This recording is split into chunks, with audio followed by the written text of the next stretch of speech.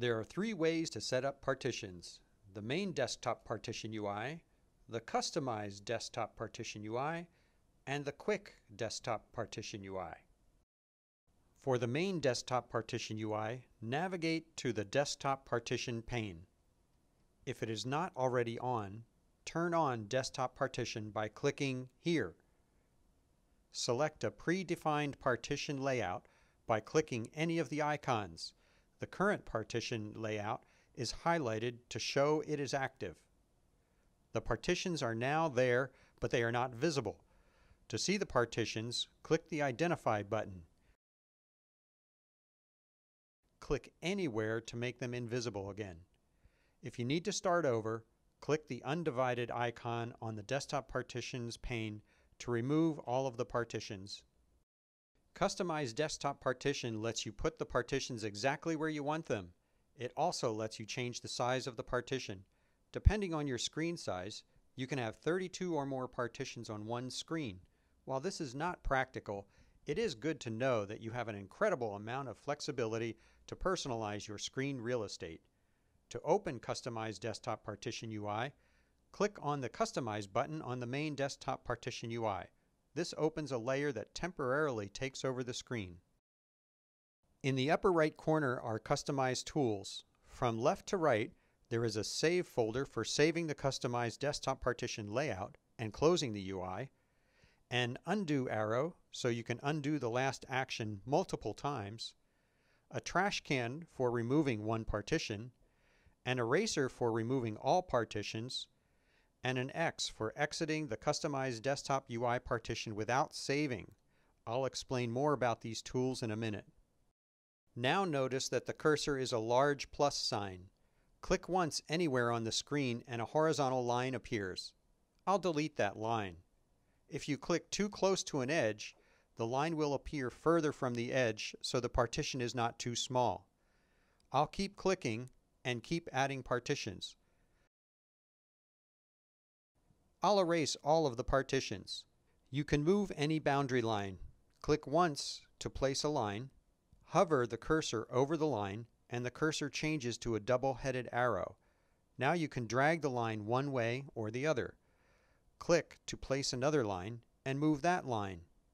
I'll erase those partitions. To make a vertical line, click twice.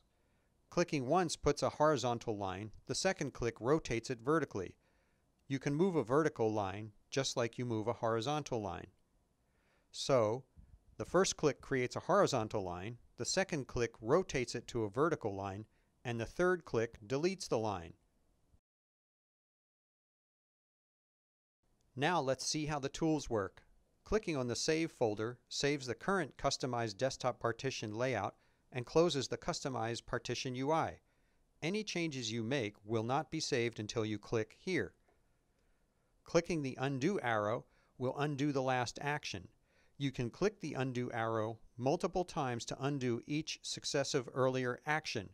For example, if you click twice to create a vertical line, clicking the Undo arrow once goes back to that line being horizontal. Clicking the Undo arrow again makes the line disappear. Clicking the trash can deletes a currently highlighted line. So if you have an existing line, click on it once to highlight it, then click on the trash can to delete it. Clicking on the eraser deletes all of the partitions at once. Let's go back to the Undo arrow again. If you create several partitions, then select one of them and use the trash can to delete it, you can use the Undo arrow to get back that line. This also works with the eraser. If you click the eraser to delete all of the partitions, you can click on the Undo arrow to bring them all back. Clicking on the X closes the customized desktop partition UI and brings you back to the main UI. It is important to note that clicking the X does not save the current partition layout. When you hover over the X, you get a reminder of this, but it is best to get in the habit of using the Save folder to exit the customized desktop partition UI, not the X. The quick desktop partition UI is my favorite part of desktop partition because it is so simple. When Desktop Partition is enabled, grabbing any window and moving it makes the Quick Desktop Partition UI appear. In it, you can see all of the current partitions that you have set up, whether they were created from the predefined icons on the main Desktop Partition UI or the customized Desktop Partition UI. To send a window to a partition, click and drag a window's title bar, then with the mouse button still pressed down, move the cursor around in the Quick Desktop Partition UI until the desired partition is highlighted, then release the mouse button. The window will be sent to the partition that was highlighted.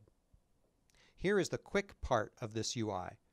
When you click and drag a window's title bar and the Quick Desktop Partition UI appears, you can slowly move the cursor in the UI and see smaller partitions that are available even though they have not been created yet.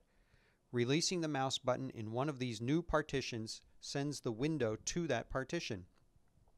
If after using the Quick Desktop Partition UI you want to further customize the partitions, you can go back into the Customized Desktop Partition UI and make adjustments to the new partitions. You can move them, delete them, or create new partitions. Just remember to exit by clicking the Save folder, not the X. Desktop Partition works the same way on multiple displays. There are just a few things to remember. In the main Desktop Partition UI, there will be a box that indicates the display that is being affected by the desktop partition. If necessary, use this box to select a different display to create and manage the partitions. In the Customized Desktop Partition UI, simply moving the plus cursor to a different screen moves the tools to that display so you can create and manage the partitions on that display. The best part of Desktop Partition on multiple displays is that you can use the Quick Desktop Partition UI to send a window to a partition on a different display. Whenever the application is running, there is an icon in the task tray that gives you some control over the desktop partition settings. Right-click on the task tray icon and a menu appears. Find Windows has a menu that lists all of the windows that are open. Sometimes windows can get hidden. Selecting a window from the list brings that window to the foreground of your display. Desktop Partition has a menu that lists the same predefined partitions as the main UI. Identify Partitions is just like clicking the Identify button in the main UI. Select this to see the current partition locations. Disable Desktop Partition is like the checkbox in the main UI. Selecting this turns off the partitions.